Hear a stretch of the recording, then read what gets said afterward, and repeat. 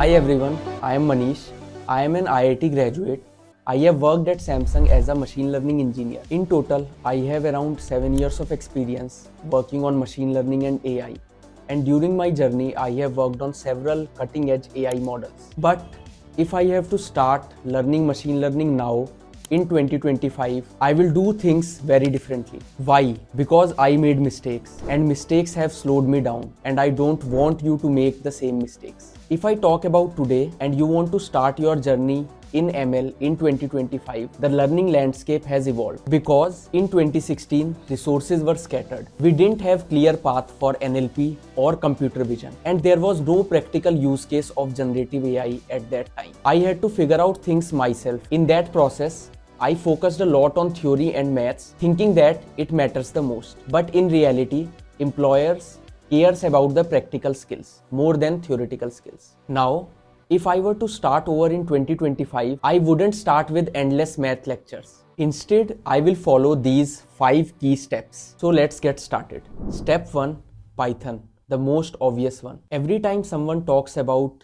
learning AI or machine learning, the first thing that you hear is about learning Python. But why Python is the go-to choice? And how much Python do you actually need to learn? Because I get it, Python is a huge language. But the reason this language is the most popular language is because it makes your life easier. Think about it. When you are working with AI or ML, you are dealing with a lot of complex stuff. Data pre-processing, linear algebra, neural networks, deep learning, and you don't want to write all of that from scratch, right? Well, with Python, you don't have to. There is a library for almost everything. Like Numpy handles your maths, Pandas makes working with data easy, Matplotlib and Seaborn are for visualizations. And then you have got the big ones like TensorFlow and PyTorch for deep learning. So instead of spending weeks in writing code for basic things, you can focus on building models and experimenting with machine learning. Now talking about how much time you need to learn Python, if you are beginner, you can spend around 2 months in learning Python.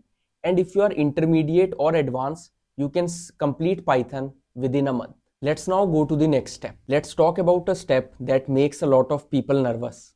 Maths. Most people hit this step and think, oh no, I'm not good with maths. Is machine learning even for me? But guess what? That's where many people pause their learning journey, or worse, give up entirely. But trust me, the math you actually need for machine learning is not as scary as it seems. So how much math you really need to learn? Here is the good news. You don't need to be a genius in maths to succeed in AI or ML. Most of the math you need is of undergraduate level that you have already covered in your colleges. If I have to break it down for you, it would be linear algebra, because at the core of every ML model are matrices, vectors and transformations. Probability and statistics. This is super important because ML models are all about making predictions, and a little bit of calculus to understand derivatives and gradients, because these concepts are used in optimization algorithms like gradient descent. That's it. And honestly, you don't even need to learn all of it upfront. You can learn the basics of all these things that we discussed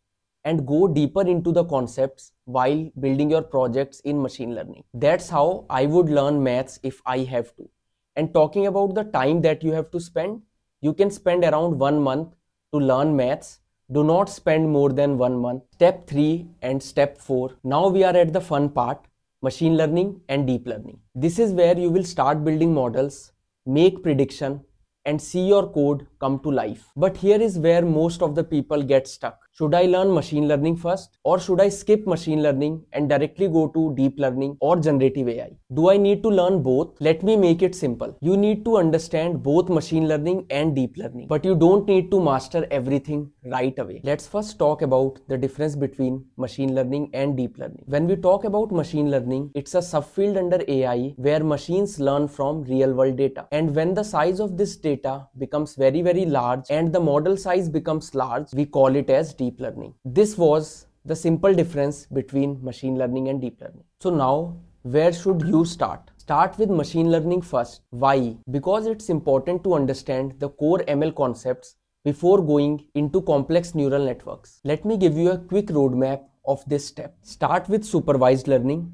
This includes algorithms like linear regression, logistic regression, support vector machines, decision trees, random forest. These are some of the most widely used models in real-world projects. Once supervised learning is done, move to unsupervised learning. This is where you learn techniques like clustering and dimensionality reduction. It is helpful when you are dealing with unlabeled data, for example, customer segmentation or anomaly detection. Now, once you are done with ML, never directly jump on deep learning. First, try to build a few ML models and learn the basics. After this only, move to deep learning. Start with neural networks and tools like TensorFlow or PyTorch. Here is what you need to know at a beginner level. Feed-forward neural networks, convolutional neural networks for images, recurrent neural networks for time series and text. And don't worry, you don't need to become an expert right away. Focus on understanding the architecture and building small projects. The goal is to move from theory to real-world projects as early as possible. Moving on to the last step, project.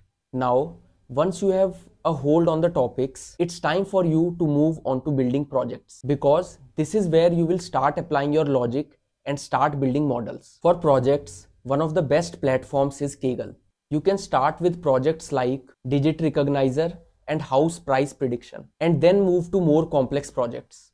The list of more projects is mentioned in the description box. Alright, so this was the roadmap that I would follow in 2025. You don't need to learn everything perfectly before you start. The key is to keep building, experimenting, and learning by doing. Remember, the AI/ML field is growing faster than ever. The opportunities are endless, but you need to focus on practical skills that employers are looking for. If you found this video helpful, please hit the like button and don't forget to subscribe for more informative videos. Thanks for watching, and I will see you in the next video.